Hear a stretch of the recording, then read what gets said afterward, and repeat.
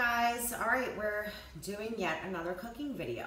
This is roast beef, and it is how I grew up, my mother making it. I have no idea where she got the recipe from, or if it just popped into her head, but it is so delicious, and it is so simple. It's 3 ingredients, not including the roast. So I have a 4-pound top round roast beef here, and to that I'm going to add a 1/2 cup of vegetable oil, and I just kind of want to pour it over the roast.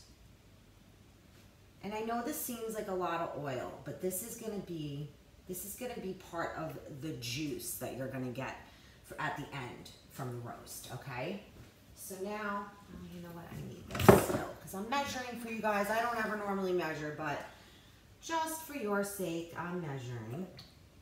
And we have got a quarter, if I can see it, almost a quarter of a cup of soy sauce. Okay, and this is just regular soy sauce. It's not reduced sodium or anything like that. We're gonna pour that over, okay?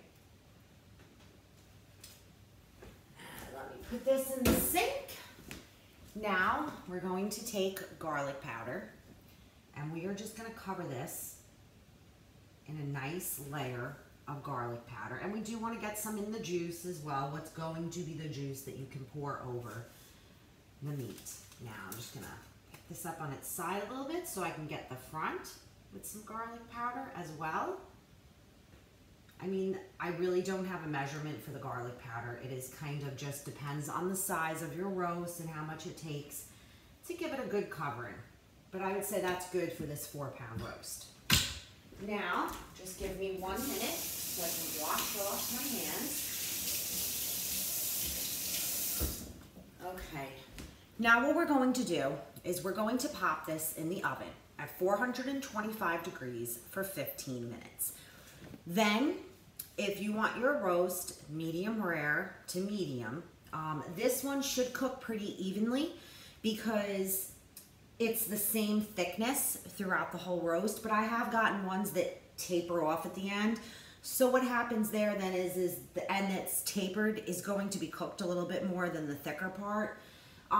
This should cook fairly evenly because it's nice and thick and even. 20 minutes per pound for medium rare to medium. This one should come out medium rare.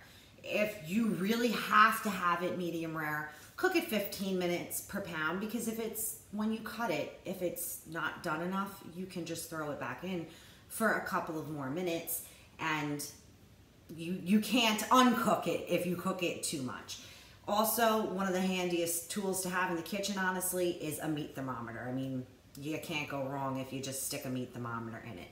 I've gotten pretty good at cooking the steaks just by time-wise.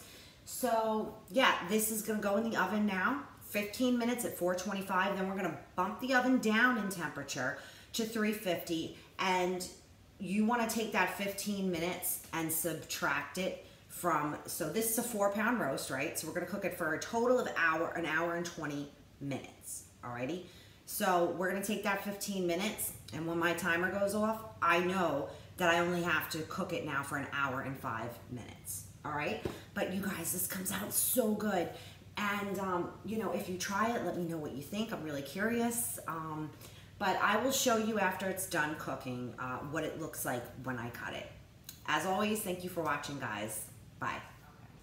All right, guys, it's done. As you can see, it's been resting for 15 minutes, and now we're gonna carve into it, and I wanna show you guys what it looks like. And I have paper towels up here because it likes to juice a bit even after it's rested. And I can show you guys. Beautiful, medium to medium rare. It's the end, so the middle should be a little bit more, but I'll turn it around and you can see what it looks like. Panning on the juice for them. This is what the juice turned out to. So like I said, I know it seems like a lot of oil and everything, but now you have this awesome kind of little gravy juice to dip the beef in. All right, that's it. You saw how simple this was to make. 3 ingredient roast beef. All right, thanks for watching. See you guys later.